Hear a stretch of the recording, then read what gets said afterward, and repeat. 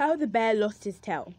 Once upon a time, the bear had a long tail, and the fox was very jealous of it. "What makes Bear think his tail is so wonderful?"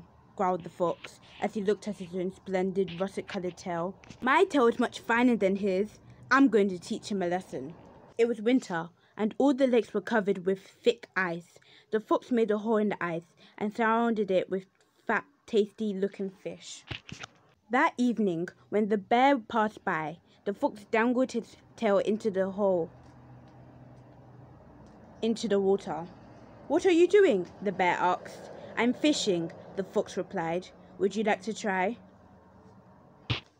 The bear loved fish, so he was eager to try.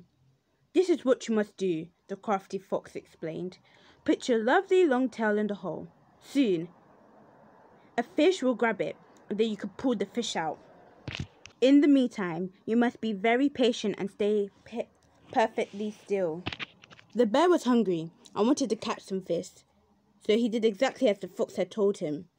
The next morning, the fox went back to the lake and saw that the bear was lying on the ice. He was fast asleep and covered in snow. The hole had frozen over during the night, and now the bear's tail was trapped in the ice. The fox called out, "You've caught a fish! Quick, pull it out!" The bear woke up with a start and tugged his tail as hard as he could. All of a sudden, there was a loud crack as the bear's frozen tail snapped off. And that explains why bears now have very short tails and why they are definitely not friends with fox.